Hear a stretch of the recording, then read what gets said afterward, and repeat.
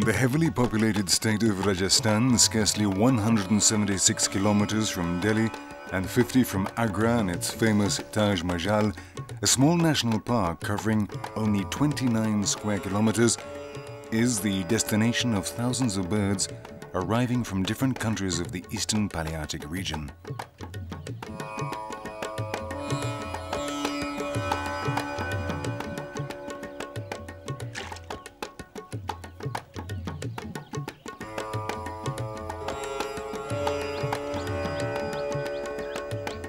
In the midst of a region replete with tourist attractions of historical and cultural interest, the Keoladeo Ghana National Park goes unnoticed, and yet it is an oasis for many bird species in danger of becoming extinct. Despite its reduced size, Keoladeo Ghana is one of the most important wetlands on the Asian continent, a goal for ornithologists from all over the world to see some of the rarest and scarcest birds on Earth. What began as a hunting ground for aquatic birds has today become a bird sanctuary as a result of hunting interest and the enterprising initiative of a former Maharaja.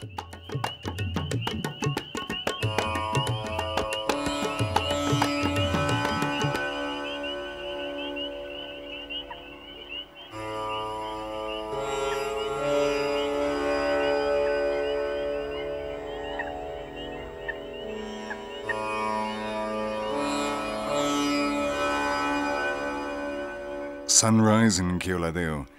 This year the monsoon rains have been very scarce, and in the month of March the breeding colonies of painted storks are empty.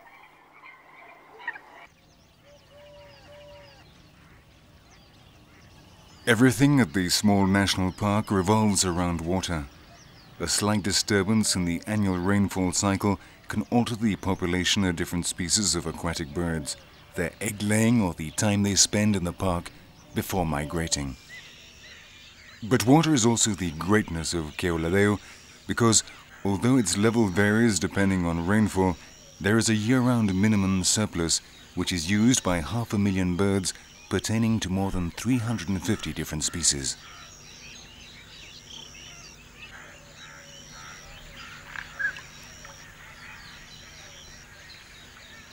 A third of the birds at Keoladeo are migratory and spend the winter here before returning to their breeding grounds, which may be as far away as Siberia or Central Asia, while 120 other species come to the park to lay their eggs. Some pause here in their long migratory trip to get their strength back, and many others are residents. So all year long, Keoladeo Ghana is an ornithological show.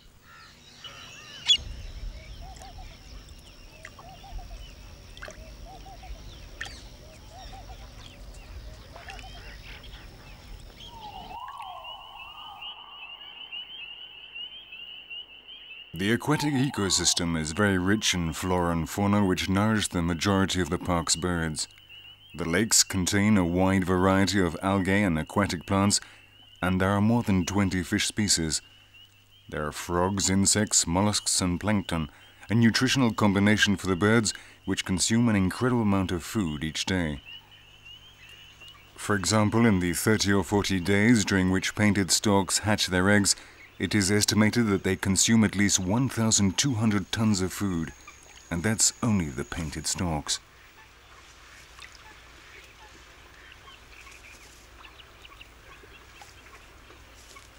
Many of the species at Keoladeo, or Bharatpur as the park is also known, have specialized feeding habits which makes it possible for so many different species to cohabit in such a small area.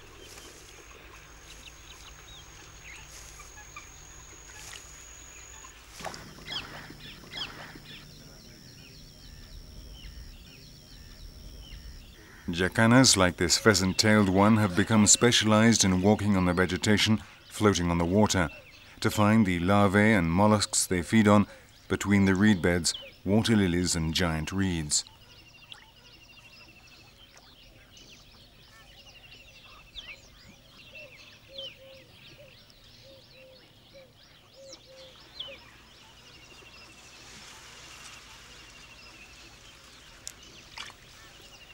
Eight different types of heron and egret can be found in the national park.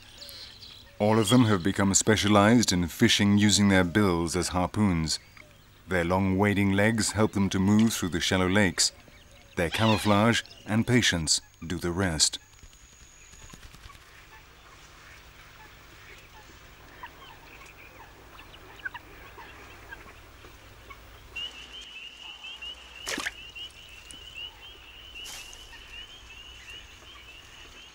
The imperial heron did not have luck this time.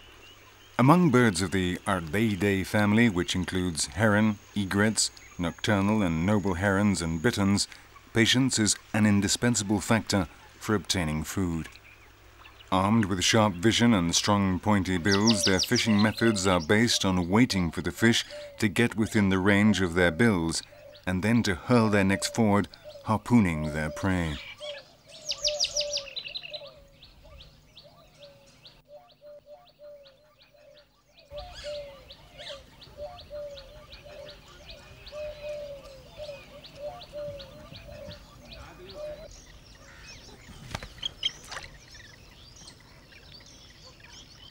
The paddy bird, a crab-hunting egret common to India, uses an innovative method.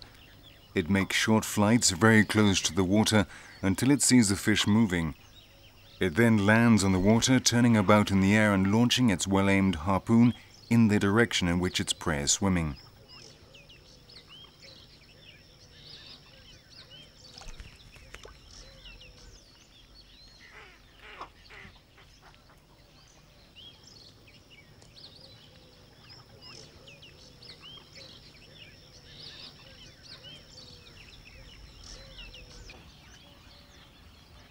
In the gills or flooded lakes, there are other fishing birds that use their bills as harpoons, but unlike the heron, they prefer underwater fishing. Like their relative, the cormorant, the darter do not have waterproof plumage, and they must dry themselves in the sun after 1 or 2 immersions in search of fish. They swim under the water with only their long-shaped necks above the surface, which is why they are commonly known as snake birds.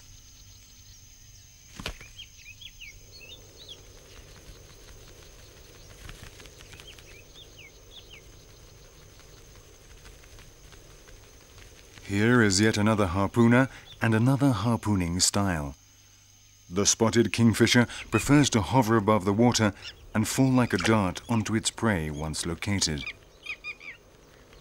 Each species eats different types of fish depending on their size and position in the water. The kingfishers catch their fish near the surface, while the darters, for example, capture larger fish closer to the bottom.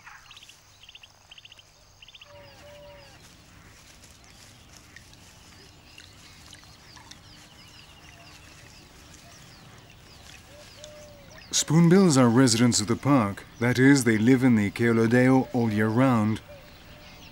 Cormorants, darters, jacanas, heron and egrets, and the coots and aquatic rails also remain in the park so that the hunting fowl and scavengers have food to live on 12 months out of the year.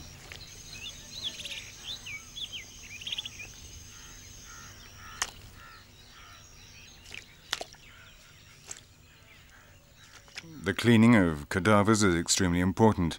The water at Keoladeo is pooled and decomposing bodies can alter the quality of the water, particularly in the summer months.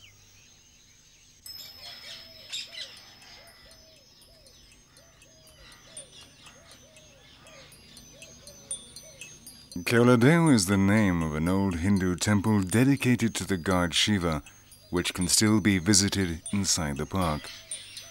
A thick forest formerly covered the vicinity of the small temple, and in local language jungle is called Ngana.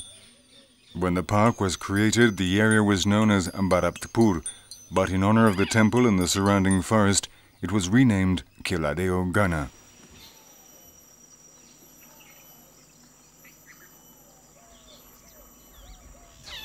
What is now a national park owes its existence to the Maharaja Kishan Singh and his love of hunting.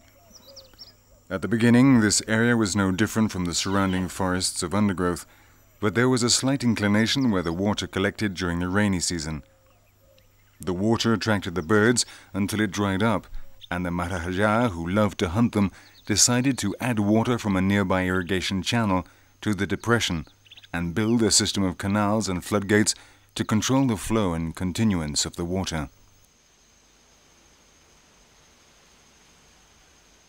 The use of floodgates managed to keep the depression flooded year-round. The aquatic fauna and vegetation prospered, and the fowl came by the thousands and stayed all year long.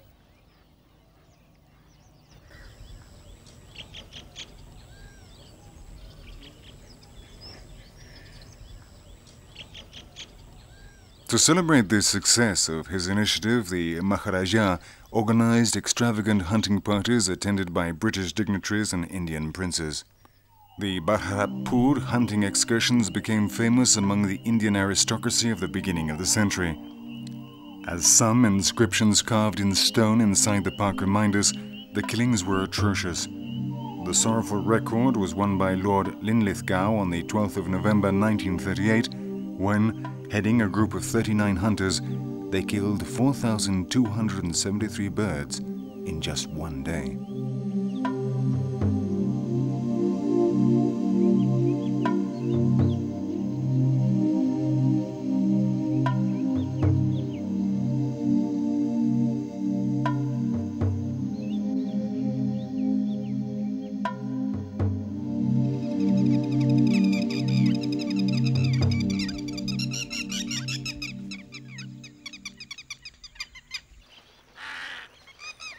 Today, the largest hunting ground of waterfowl in India has been converted into a sanctuary for their protection. The hunting parties for the privileged continued until 1964, and the Maharaja retained his personal hunting rights until 1972. Since then, no hunter has shot any bird in Keoladeo, Ghana.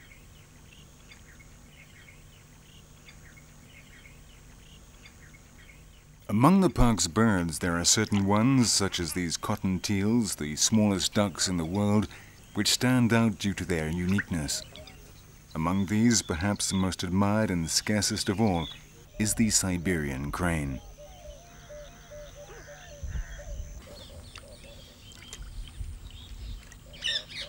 There may be no more than 400 or 500 pairs of Siberian cranes in the world. They arrive at Bharhatpur from the cold tundra of northern Asia, where they have their breeding grounds. The scientists at Keoladeo study their migrations with radio transmitters attached to their legs. But it appears that the former migratory cycle of these birds is coming to an end. Pressure from man has reduced their numbers, and currently only 2 or 3 Siberian cranes come to Keoladeo.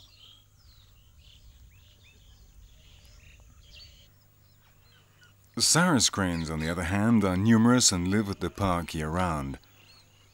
They are one of the birds most respected and loved by Hindus, who take them as an example of marital fidelity. When Saras cranes find their partners, they do not separate from them, and if one of them dies, the other remains unpaired for the rest of its life.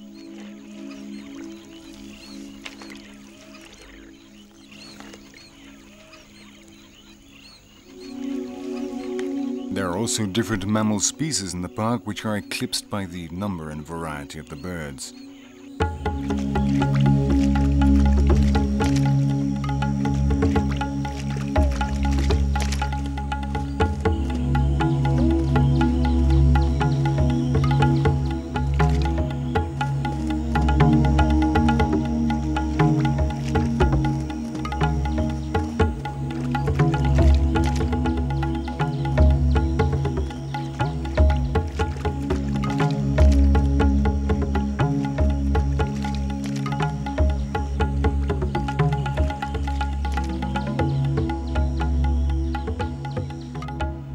The shallow swamps are dotted with islands, elevated land where nilgais, chitals and sambar deer find refuge. Surrounded by water and abundant herbaceous vegetation, they are safe vantage points where the animals can feed while watching for the arrival of predators.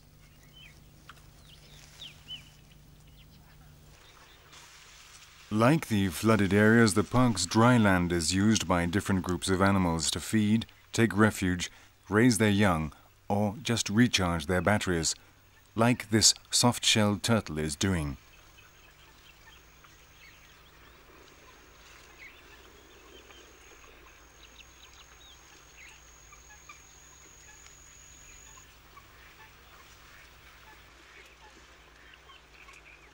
The characteristics of Keoladeo make it a paradise for amphibians and reptiles. There is humidity, a hot climate which can reach 47 degrees centigrade, and numerous prey for feeding. In the water, the soft-shelled turtle is the maximum predator among the reptiles, where it hunts different small-sized birds. But on land, the Indian python is the leader.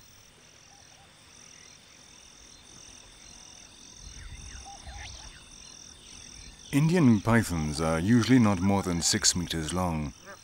While in many areas of the country they have become extinct locally, in Keoladeo they are frequently seen in the area near the temple.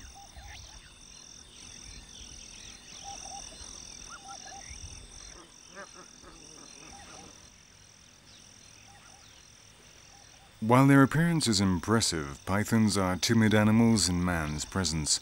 Visitors to the park must be cautious when entering the area where they live in order to see them before they flee and hide in the dens they have dug in the ground or in holes in dried-out logs.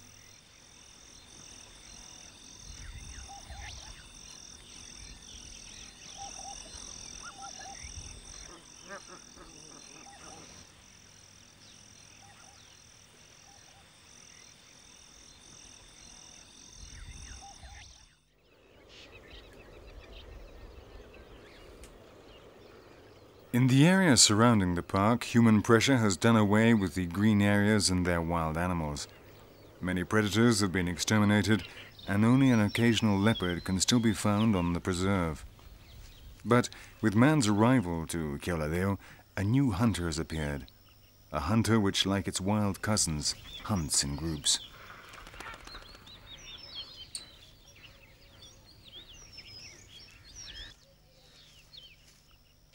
Some of the dogs in bordering communities have become wild and hunt inside the national park. They look for sick or young animals which cannot flee due to the water surrounding the elevated areas, and they are terribly effective.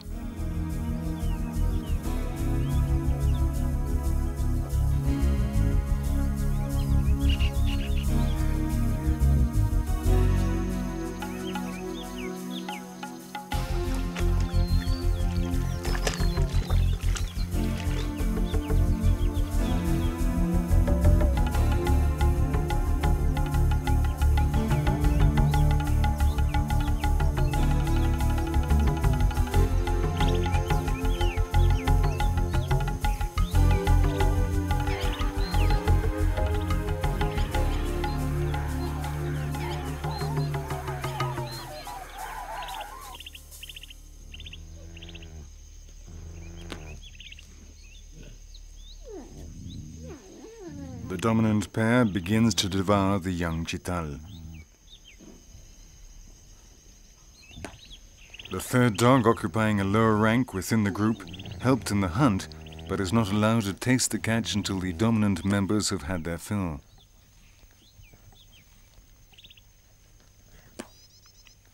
Like their cousins, the Kuonis, the wild dogs of India, they have a very strong social structure, which allows them to have a very high percentage of success in their hunting endeavors. But for those of lower rank, it is a frustrating situation, and they react by scaring deer, the only ones who will eat after them.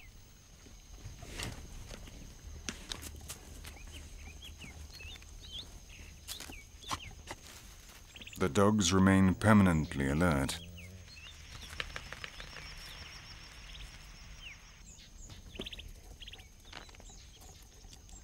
The presence of wild dogs in Keoladeo is a threat to wild animals, and the guards pursue them implacably.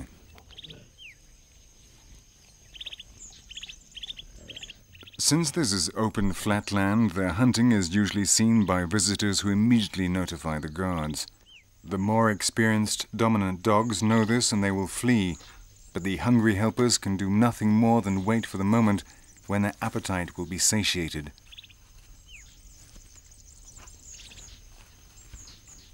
When the two leaders leave the cadaver and prudently begin to withdraw, the unhappy helper sees that its time has come and does not realize that time is running out.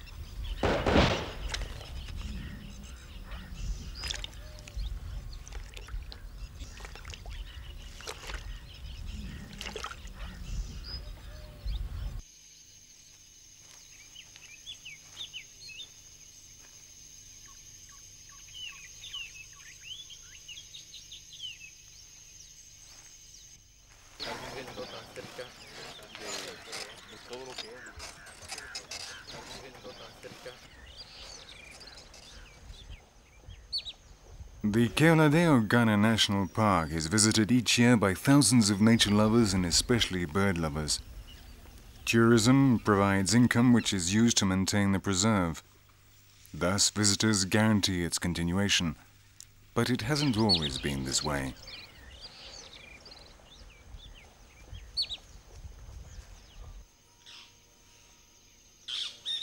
When hunting was banned, the viceroys and maharajas were replaced by tourists who were disrespectful of the environment and the domestic livestock of the inhabitants of neighboring villages. To prevent this lamentable situation, in 1981, Barahaptpur was given the rank of a national park, at which time it was named Keoladeo Ghana. Since then, tourists, and particularly local ones, have become much more aware of the need to take care of this small natural gem.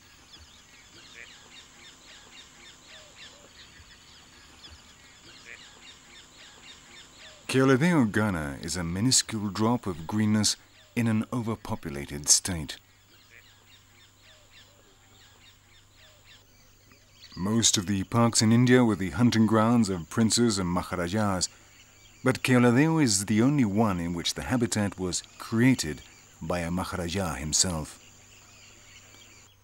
This makes the park extremely dependent on man's provision and control of the water, i.e., it makes it extremely vulnerable.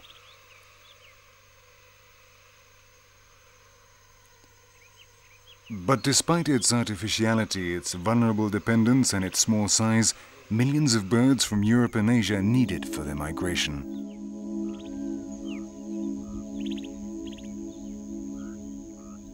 For local dwellers, the fertility and richness of Keoladeo is the work of Shiva, the god to whom the temple is dedicated and after which the park is named. Keoladeo Ghana really does seem to be a miracle.